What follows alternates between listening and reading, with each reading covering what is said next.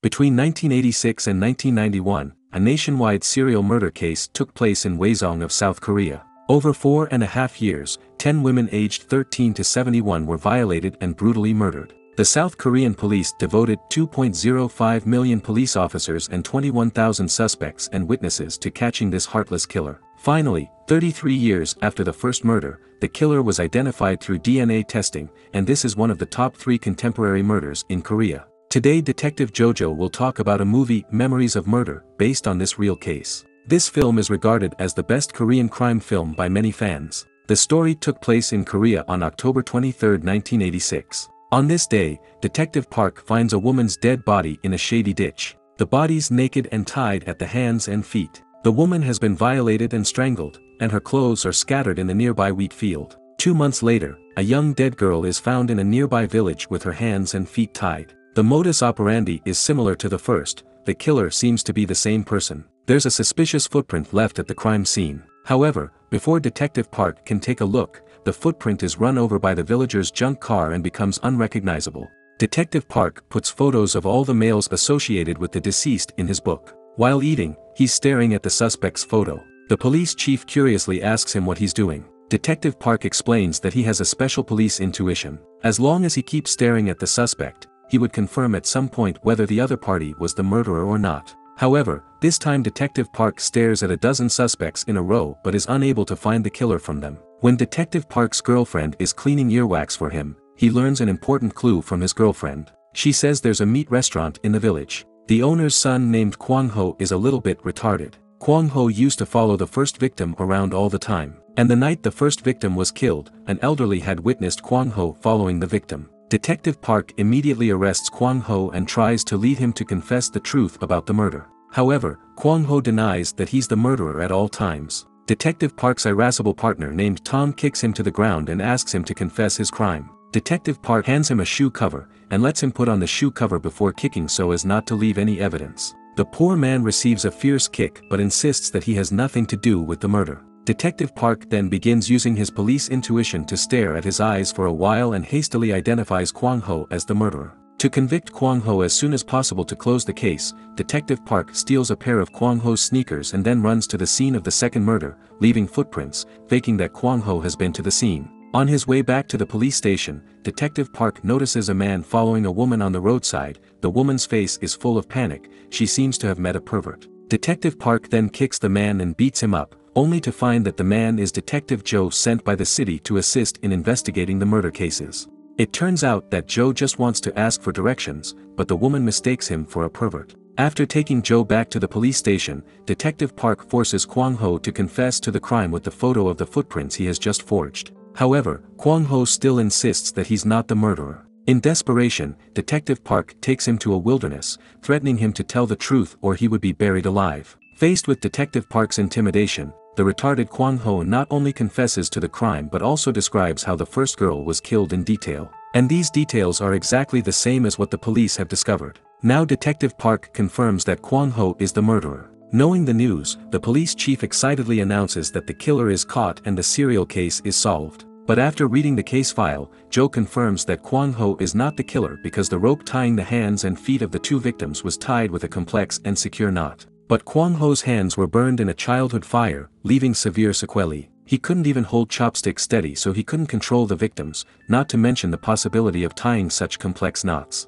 Joe tells the police chief his reasoning, but the police chief is eager to solve the case and ignores Joe. He intends to let Kwang-ho publicly identify the crime scene in front of the reporters. Soon, a group of people escorts Kwang-ho to the scene of the first murder. Kwang-ho sees his father in the crowd of villagers and suddenly shouts that he's wrongly accused. The scene is in chaos, and the identification work is interrupted. The media exposes that the police used illegal means to force a confession. The police chief then loses his post, and Kwang-ho is subsequently acquitted. After this incident, a new police chief comes to the police department. The new police chief relies more on the rational Joe than the reckless and impulsive Detective Park. Joe reports his 2 findings to the new police director. First, both crimes happened on a rainy night. Second, both victims wore red clothes when they were killed. Based on these 2 points, Joe compares the recent missing persons information and boldly speculates that there should be a third victim. Just a few days ago, another girl in a red dress disappeared on a rainy night. The new police director then asks Joe to search for that missing girl. Later, the girl's body is found in a reed field that's rarely visited by people, with the exact same modus operandi as the previous 2 cases.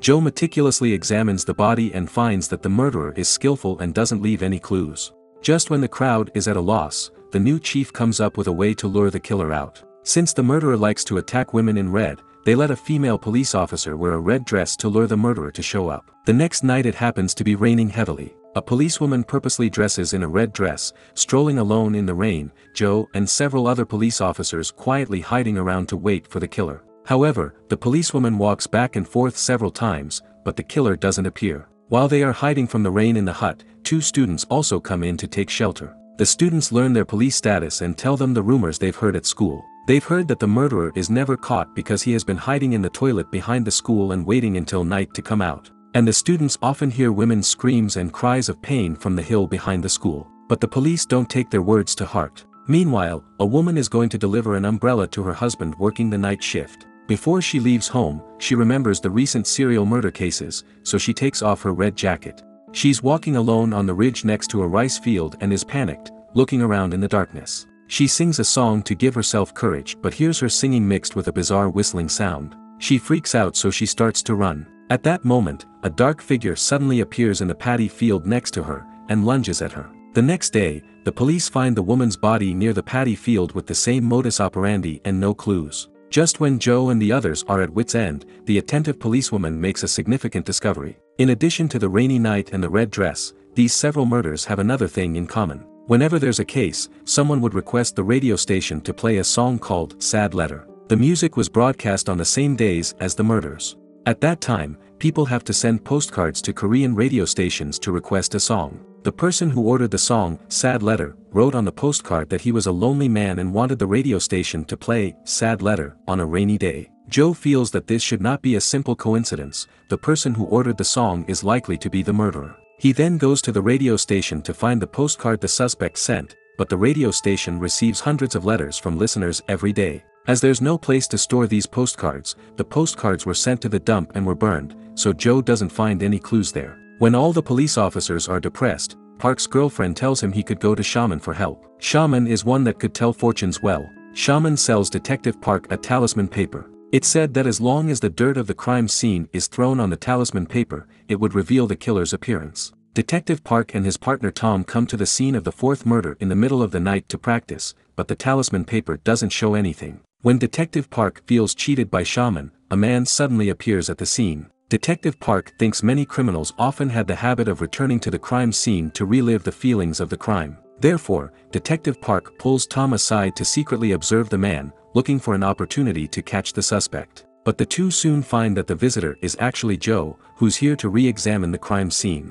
However, another man slowly approaches the scene. Joe notices it and also immediately hides aside. This man's behavior is both lewd and suspicious. He first sneakily looks around. As he finds no one around, he pulls a set of ladies' underwear out of his pants and places them on the floor, after which he takes off his pants to reveal his red lace lady underwear. Then he amuses himself with the ladies' underwear on the floor. Detective Park quietly signals Tom to go forward and catch him, but Tom accidentally steps on a tree branch, making a sound, scaring away the man. Park, Tom and Joe immediately chase after him but lose him at a construction site. A large group of workers are there, all wearing the same clothes and masks. It's impossible to distinguish the man hiding among them. Detective Park accidentally catches a glimpse of a suspicious man. When he bends over to work, a section of his red lady underwear is revealed. It seems that this guy is the man just now. After all, the fetish of wearing ladies' underwear is not uncommon among men. Detective Park immediately rushes forward and uses his police instincts,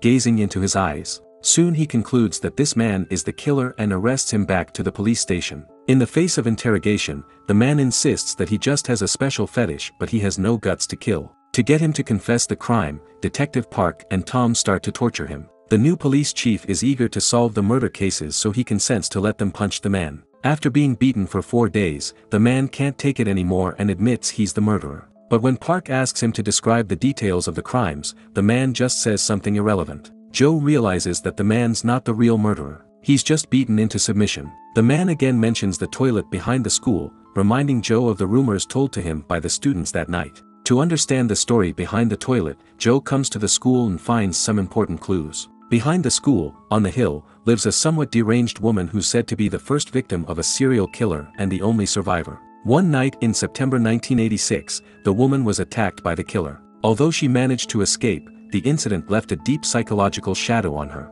She often dreams of the horror of her encounter. The screams and cries of the students mentioned earlier were actually the sounds made by the surviving woman. The surviving woman also provides an essential clue to Joe. Although she could not see the killer's face, she clearly remembered that the other party's hands were soft and smooth, as delicate as a woman's. After returning to the police station, Joe immediately checks the hands of the red underwear man. His hands have thick moss due to years of construction work, which obviously doesn't meet the characteristics of the killer. Joe suggests Detective Park let the man go. Detective Park sees Joe again deny his judgment and becomes so angry that he begins to fight with Joe. While fighting, the song, "Sad Letter," is playing on the radio again, and it's raining outside. Detective Park and Joe have a feeling that the killer's going to do it again. The new police chief immediately contacts the military, hoping the other side would send more people to search for the killer. But because of political turmoil in Korea, the local army and the police were all deployed to maintain stability, and there's no support for the murder case. Due to the lack of police workforce, the killer once again succeeds.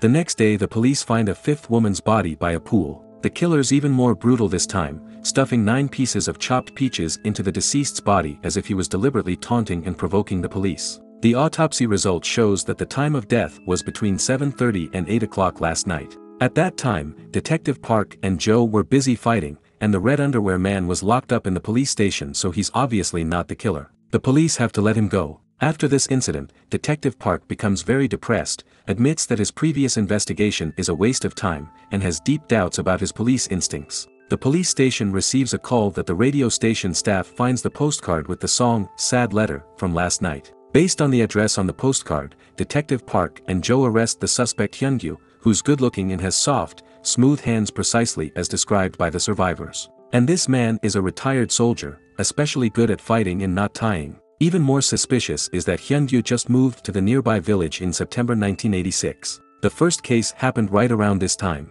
All the evidence points to this man as the murderer. When the police interrogate Hyun-gyu, he denies involvement in the murders, just like the other suspects. Joe plays the song, "Sad Letter," to stimulate Hyun-gyu, while describing the killer's pathological psychology and the process of the crime. Hyun-gyu is on the verge of a breakdown and seems about to confess. But Tom, who's in a violent mood, suddenly kicks Hyun-gyu to the ground. Tom's intention is to have Hyun-gyu tell the truth as soon as possible. However, the sudden kick disrupts Joe's interrogation, makes Hyun-gyu regain his composure, and refuses to answer any questions. The new chief is angry with Tom's recklessness and reprimands him severely. Tom feels ashamed and comes to Kwang-ho's family's meat restaurant to drink alone. Joe has also lost his patience and reason. He even suggests Detective Park continue to use violent means to force a confession, but now Detective Park has become cautious. He's worried that using severe torture to force a confession would result in a wrong conviction like Kwang-ho and the red underwear man before. Speaking of Kwang-ho, an idea flashes in Joe's mind.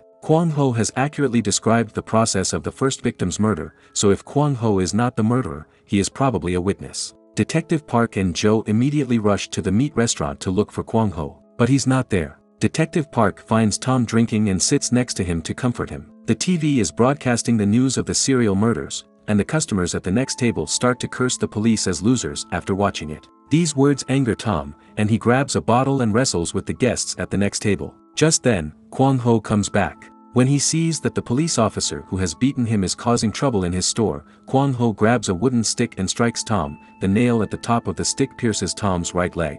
When Kwang-ho sees the blood on the stick, he runs away in fear. Detective Park and Joe hurriedly chase after him and finally stop Kwang-ho in a rice paddy. Kwang-ho is unable to accurately describe the killer's appearance, but describes him as handsome, much more handsome than himself, which also fits Hyun-gyu's appearance. Just as Detective Park takes out Hyun-gyu's photo for Kwang-ho to identify, Kwang-ho's father arrives here with the 2 beaten guests. It turns out that they think the police are going to arrest Kwang-ho, and because of their distrust of the police, several people go straight up and fight with Detective Park and Joe. Amidst the chaos, Kwang-ho runs to the side of the railway track and is hit and killed by a speeding train. The only witness is dead and the police, who have no evidence, have to acquit Hyun-gyu. Just when everyone is feeling desperate, good news comes from the forensics department. They find the killer's body fluid on the 5th victim's clothes. Now, a DNA test is all that's needed to confirm whether Hyun-gyu is the killer or not. But the problem is that DNA testing technology is unavailable in Korea then, and the sample has to be sent to the United States. Before the test result comes out, the only thing the police can do is wait. But then, Detective Park receives the bad news that Tom, injured by the nail, contracts tetanus and has to have his leg amputated to save his life. Looking at his partner's lost right leg, Detective Park is overwhelmed by a deep sense of powerlessness. Jo is worried that Hyun-gyu would commit another crime and starts to monitor him 24 hours a day. One night, Hyun-gyu is drinking alone at a restaurant, and Jo is too tired so he takes a nap. As he wakes up, Hyun-gyu is gone. Jo immediately returns to the police station and anxiously requests the police chief to deploy staffing to search for Hyun-gyu throughout. However, the chief thinks that Hyun-gyu would not dare to do anything while he is under investigation. The next day, the police find the sixth body. In the heavy rain, Jo recognizes the victim as a high school girl he has met earlier. This time it only begins to rain after the police find the body. In other words, the murderer did not wait for the rainy night to commit a new murder. Looking at the girl's tender face, Jo's grief and anger peak. He rushes to Hyun-gyu's home,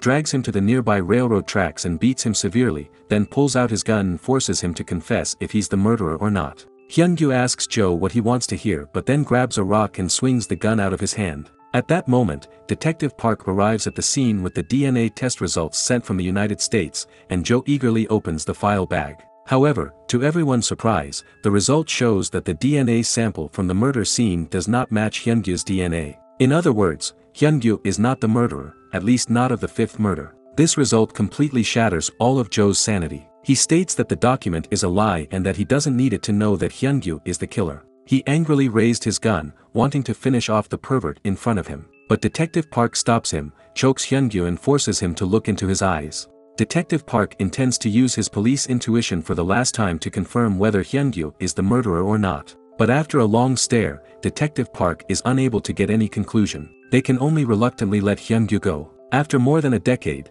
Detective Park has long resigned from the police and is now a salesman. One day when he is about to deliver goods to customers, he happens to pass by the ditch where the body was found. He squats down and looks deep into the ditch as before. The ditch is empty, as if the crime had never happened. At that moment, a little girl passing by curiously asks Detective Park what he is looking at. The girl tells Detective Park that just a short time ago, a man was staring at the ditch like Detective Park. The girl asked the same question at the time, and the man replied that he remembered what he had done here before. So he came back to take a look. Hearing this, Detective Park is stunned as he thinks only the murderer who committed the murder will return to the scene. He hurriedly asks the girl what the man looks like. The girl replies that the man looks kind of plain. Detective Park asks again. The girl thinks for a long time and still replies the man looks very ordinary, that's it. Hearing her answer, Detective Park turns his head and looks at the camera blankly and reluctantly. The film comes to its end in his long gaze. So who's the real killer? This story is based on a real serial murder case called Hwaseong case.